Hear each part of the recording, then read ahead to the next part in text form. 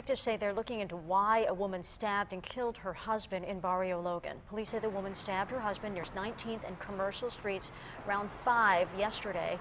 Officers stayed at the scene to investigate all through the night. A witness to the stabbing says he was familiar with that couple.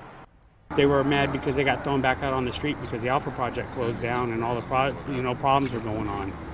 The wife, identified as Sandra Mathis, is now in the Las Colinas jail. She's facing murder charges.